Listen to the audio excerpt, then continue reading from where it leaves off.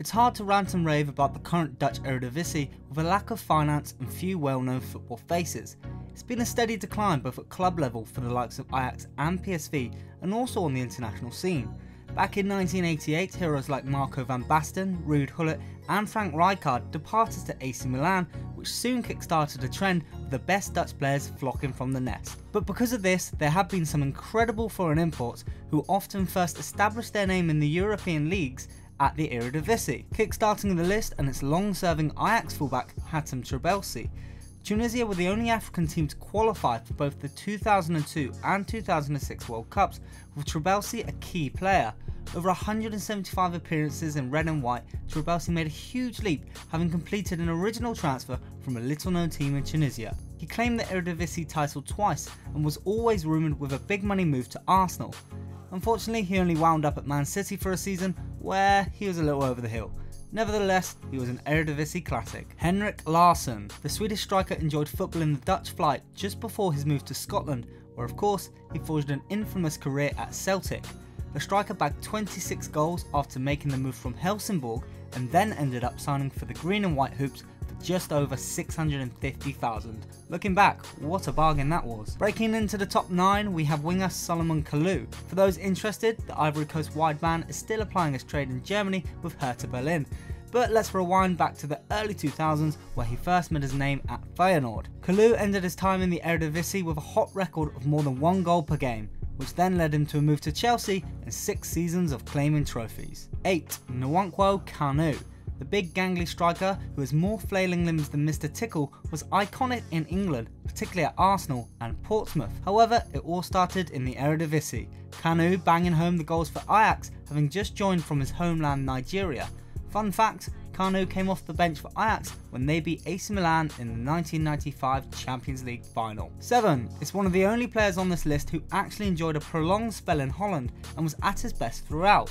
Winger Dennis Romario is one of the first names you think of when brainstorming Eredivisie greats. From 1997 and for 7 strong years, the Great Dane hugged the touchline for PSV and bombed up and down that wing.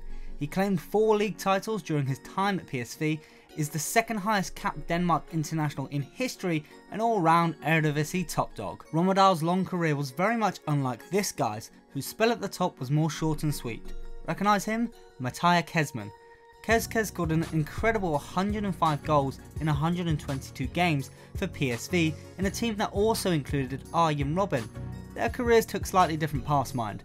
Although both joining Chelsea, it all came undone for Kez in the vibrant city of London. He just couldn't get a sniff in the big leagues after that. 5, and yes, into more superstar type territory, it's Jari Litmanen. Despite playing for 13 different clubs including stints at Liverpool and Barcelona, it was in 1995 when Litmanen was most feared. Having helped Ajax to the Champions League title, the Finnish international was lethal in front of goal and became the tournament's top goal scorer the following year.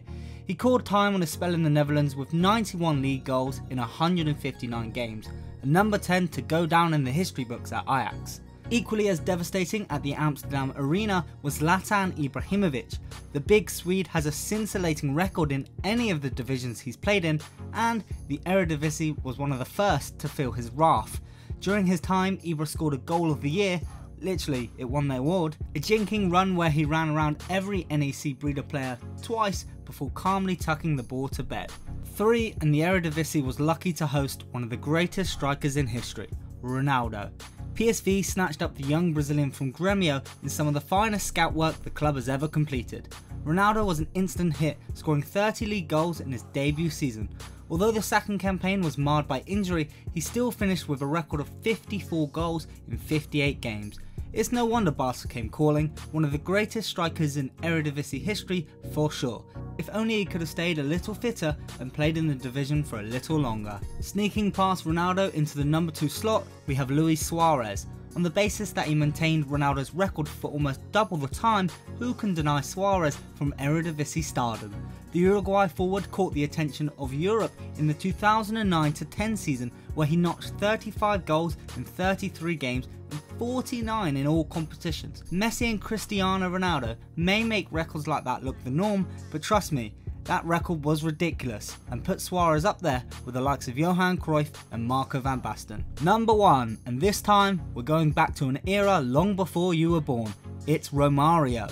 The Brazilian signed for PSV from Vasco back in 1988, having finished top goal scorer at the Olympics, but no one was braced for the storm that was to come. Romario played for 5 seasons, claiming the league title 3 times and scoring, wait for it, going to go slowly here, 165 goals in 167 games. The greatest foreign import, of course. Romario was renowned for his twisting and turning in the box, movement like liquid as he found the room to unleash his shots. That about does it for HITC Euro. Don't forget to like and subscribe for more of the best European football videos. We also have a new channel, HITC Top Corner, featuring teams of the week, top 50s and FIFA Thursdays. Feel free to check it out, just search HITC Top Corner.